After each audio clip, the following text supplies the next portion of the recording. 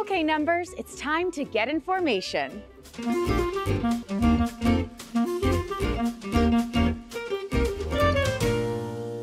Hi everyone, Miss Brooke here at the San Diego Children's Discovery Museum in Escondido, California, where we spark a love of learning so all children can discover their wildest dreams. This month, we're learning all about numbers. And today, we're going to be learning about number formations. Number formation is all about learning how to write our numbers, similarly to how we learn to write our ABCs. Learning to write our numbers is an important part of building our handwriting skills. When we practice our number formations, it helps build motor memory, so we can eventually write our numbers without thinking about it.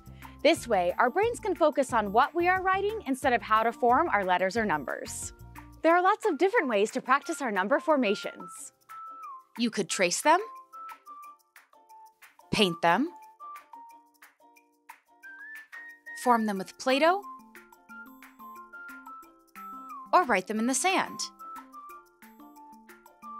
Today, we are going to paint them in the air as we learn some number chants to go along with each number 0 through 10. Before we get started, let me get into character.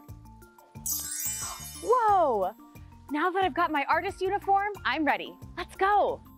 Make a circle like an O. That's the way you make 0. Straight line down, now you're done. That's how you make the number 1. Around and back, across the railroad track. 2, 2.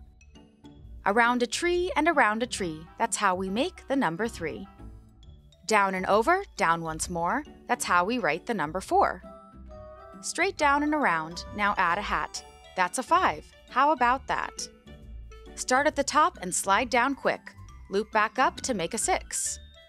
Across the top and then a line. Number 7 is divine. Make an S but do not stop. Go back up, it's an 8 on top. Little circle, make a line. Now we have the number 9. Number 10 is the hero. Write a 1 and then a 0. Amazing job, everyone. You were incredible at learning the number formations with me.